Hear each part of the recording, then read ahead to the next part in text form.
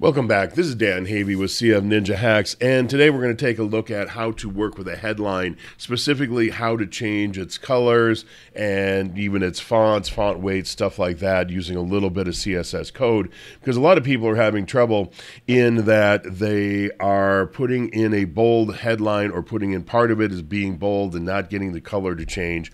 And so I just wanted to show you all how to do that. So just ignore that up at the top. I was building an offer stack as an example for something. So let's just come in here. Let's just put in a headline element. And then let's come in. We're going to change this. We're going to override it. And for right now, we want to start off with Montserrat. And you're going to see right here, it says, well, let's beef up this font size a little bit here so you see it a lot better. And you can see here it says that the font size or font weight on this right now is thin. Well, I can tell you it's not thin. So it must come in. Let's just see here. Let's save this.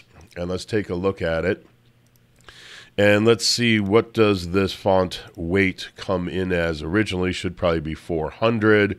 We got our H1 here. We got a font weight of 400.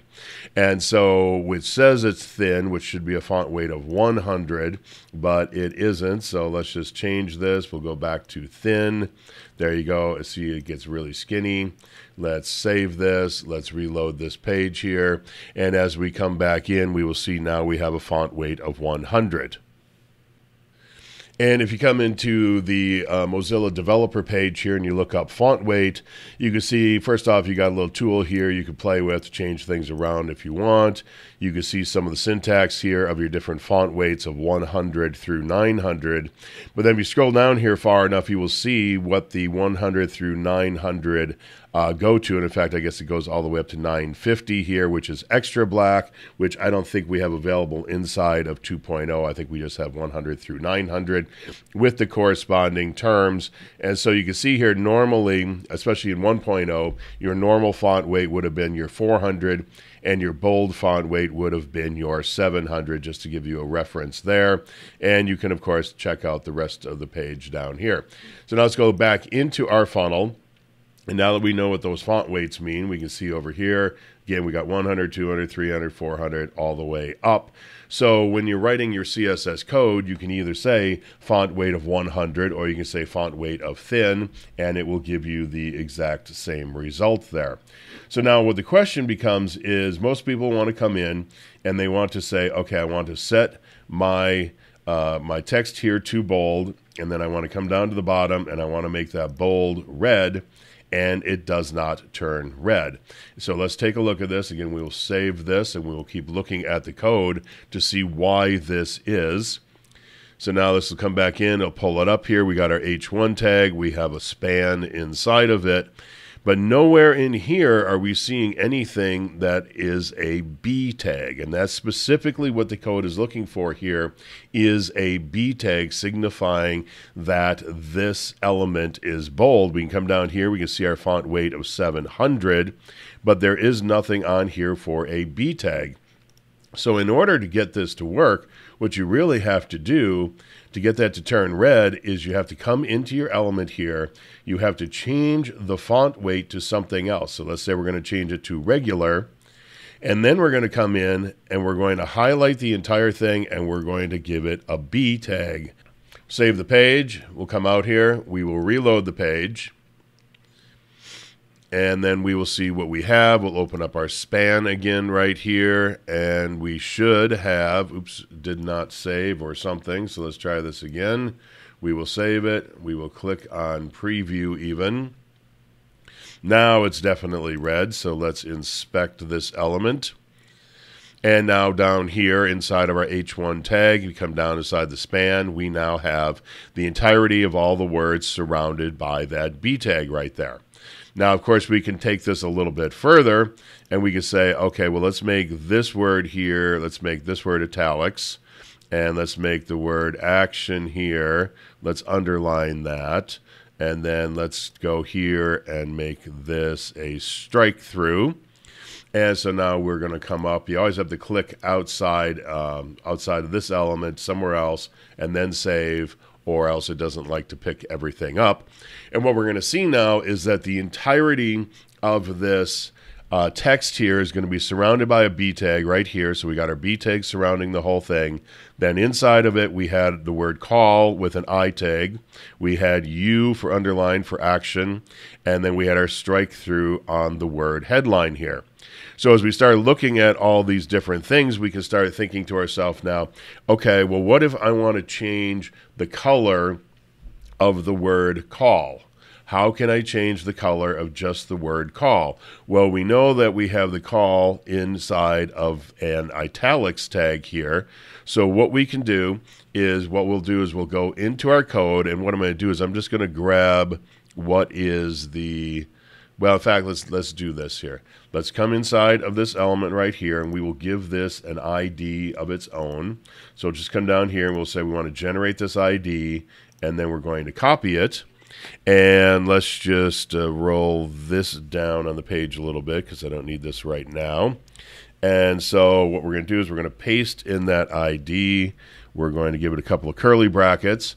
And now what we're going to say is we want that thing where we got the italicized. So we got to come back up here. And we're going to say we're just going to put in that I tag right there to signify that we're looking just for the italics part here. And then we're going to say, let's say we want this to be color of blue. And now it changed to blue. We can put a semicolon there, and then we can say also text decoration of underline. Now it's underlined. We could even go so far as to say font family. What was another one I was using? Let's just say Osborne. That's just one that's coming to the top of my head right now. So now we just changed it to Osborne. Well, I don't like Osborne. So what was the other one I was thinking of using for this example here? Let me take a look at it. We had Montserrat and we had Roboto. That was it. So let's go back into our code and let's change that to Roboto. R-O-B-O-T-O. Now it's to Roboto. And then normally how you do this on your font families, let's just go over here and look at this font family. So here we're saying that the font family on this is Montserrat. And then you normally say comma sans serif. So what happens is if it's for some reason not able to find a Roboto font, it will then default to the standard sans serif font that is in your browser. So it's browser specific as to which sans serif font they have as their default. So we can say font family Roboto and sans serif, and now we just changed everything about that singular word.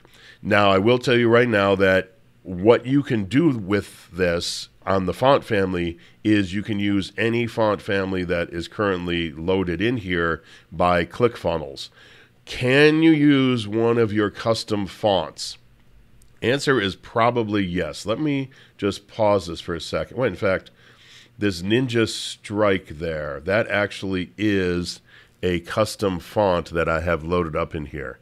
So let's do this. Let's change this whole thing to Ninja Strike. Let's save this because what I got to do is find out exactly what the syntax is on that font family. It may just be Ninja Strike, but I don't know until I see it here. And the font family says here actually font-88. That's very interesting. So let us see here. Let's change this back. I bounced out of there somehow. So let's change this back to Montserrat. And then let's go back into our code. And let's see what we get if we just change out here font-88.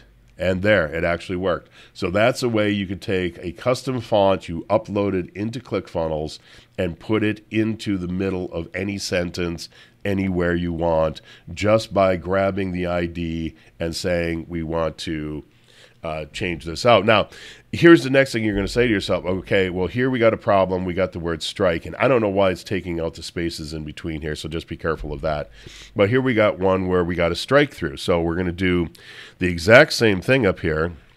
Let's take this. We'll just copy this down here. And instead of the I, we're going to say we want to go strike. And instead of blue, let's make this green. And instead of text decoration underline, we're going to say text decoration of none, because we wanted to get rid of that strike. So we're saying let's get rid of that text decoration. And then up here again, let's just send this back to our, let's just make it the standard sans serif font right there. So again, right in here, we can change everything. Again, like I said before, we can change our font weight.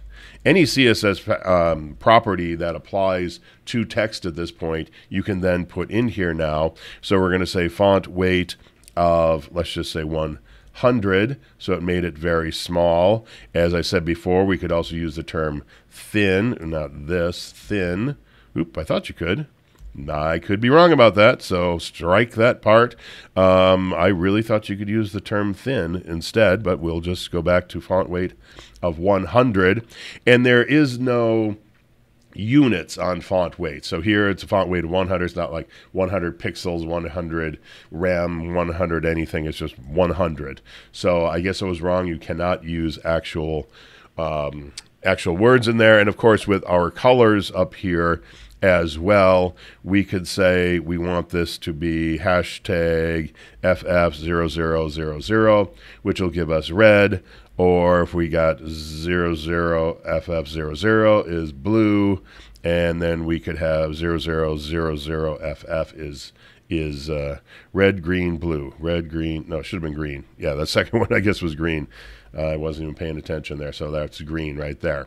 So anything you could do as far as changing it, any way you want this to look, you can change this out. Like I said, you can change out the fonts, you can change out everything else.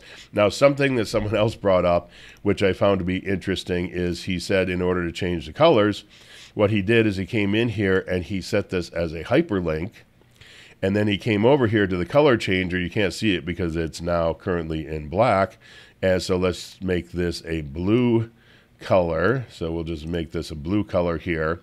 And he said that's what happened, except now what the problem was is when you hover over it, you get the underline on it. And also I want to see what the reaction is, how it works when we save this, and then we click on it as well. Let me see here. So hover over it, we get that, and then what happens on the page? So nothing does happen on the page. Okay, I wasn't sure because a lot of times if you leave just the hashtag in on something like this, it will actually cause the page to reload. And in this case, it did not cause the page to reload.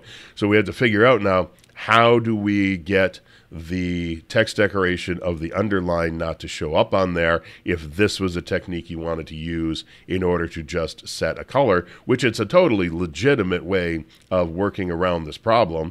There's nothing that says it's good or bad or anything else. So let me see here. So let's take a look at this. Let us take a look at that code and see what the code tells us about how this is being. So we had the strike on here, but generally speaking, wouldn't have a strike, but we do have an A. And so then, so what we're going to do is we're going to say A hover.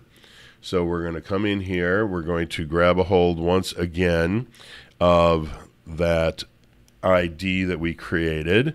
We're going to put that there. We're going to say A, and then we're going to say hover, because we want to affect what's going to happen when we hover over that anchor text, which is what the A stands for. And we're going to say here then, text, if I could type, decoration of none should do it. So now if we come out here and we hover over this, now we have no more text decoration. Let's save this, and I keep going into the body there. So let's save this, and then we will pull up a new one, and as we hover over it, but we do still have one thing. We do still get the pointy finger. See, the rest of these here, we're not getting the pointy finger. So what we need to do is go back into our custom code, and we'll do one more thing here. Let me see. In order to turn that on, you always say cursor pointer. So I'm pretty sure it's cursor default is what we would have there. So let me see. Okay. Wait, this one here is now getting it, and that's not. So, all right, well, that's interesting. Let's see, and let's preview this. Let's see what it looks like on the live page. And so here it's working just fine, and then we get a pointer there. So I wonder what that is. Let me just pause for 1 second. And so here's a nice little page from W3 Schools, and as you go down here and you put your mouse over all these, you see what all the different values are for the cursor property. So we're going to come down here to text, and that's what we are looking for, so it should be cursor of text. Default, as you saw, gives you the pointer, well, gives you the arrow, not the pointy finger. And when you go into, let's go over here. So here you get the pointer, here you get the straight up and down line signifying text. So that's what we want to change this to. So we'll come down here. We will say we want here text. And now we will save this one last time, reload the page, and that should be it. And I'm trying to think, was there anything I missed as far as how we want this to work? So that's working just fine. But the big thing is, as we started off with, when people come in here, they have this set to bold and are not able to then get the font to change over here, get the color to change on the font specifically.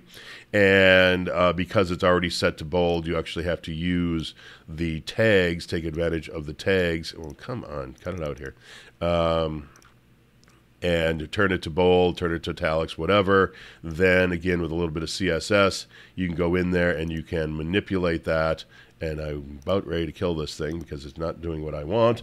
And then I think that was pretty much it. Obviously, we can change some of the other things in here. So, but if we do, let's say if we come in here, we do text decoration of underline, it's going to underline the entirety of the document here.